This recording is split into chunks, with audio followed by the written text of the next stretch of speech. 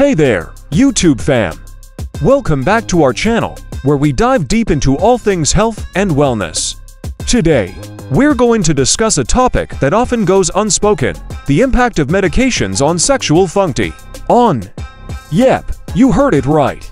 Medications play a crucial role in managing our health, but it's important to recognize that they can also come with some unexpected side effects.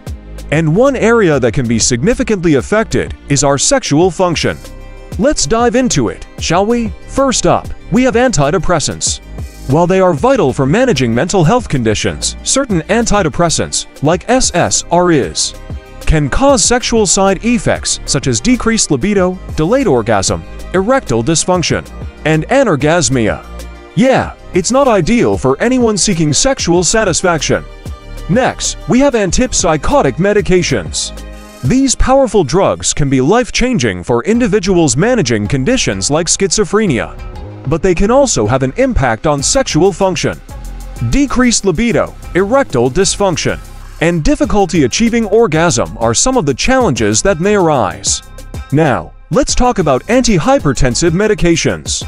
Managing hypertension is crucial, but certain classes of antihypertensive drugs, like beta blockers and diuretics, can contribute to sexual dysfunction, particularly erectile dysfunction. It's a tough choice to make between cardiovascular health and sexual satisfaction. Hormonal therapies, such as androgen deprivation therapy for prostate cancer, can also have an impact on sexual function.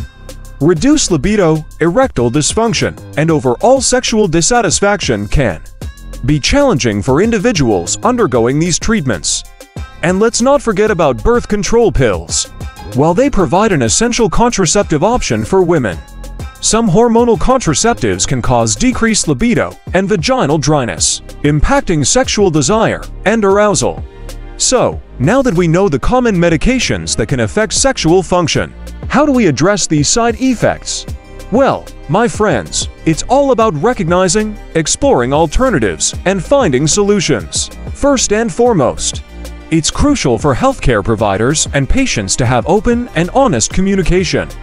Discussing potential side effects and concerns is the first step towards finding a solution that works for everyone. Sometimes, a simple adjustment in medication, such as switching to an alternative within the same therapeutic class, or adjusting the dosage, can alleviate sexual side effects. Working closely with your healthcare provider is key in finding the most suitable medication with minimal impact on sexual function. In some cases, combining medications or therapies can counteract sexual side effects. For example, using medications like sildenafil, commonly known as Viagra, can help individuals maintain their sexual function when experiencing erectile dysfunction caused by antidepressants. Engaging in sexual counseling or therapy can be incredibly beneficial for individuals and couples facing sexual challenges caused by medication. Therapists can provide coping strategies, communication techniques, and exercises to enhance intimacy and sexual satisfaction.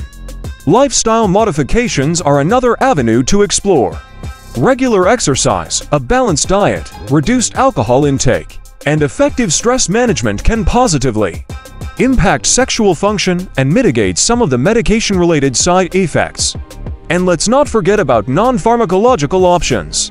Incorporating mindfulness, relaxation techniques, and sensual activities into your daily life can enhance sexual experiences and compensate for medication-induced sexual dysfunction.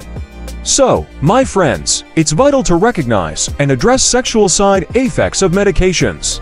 By fostering open communication, exploring alternatives, making lifestyle changes, and seeking specialized sexual counseling, we can effectively manage medication-related sexual dysfunction while prioritizing our overall well-being.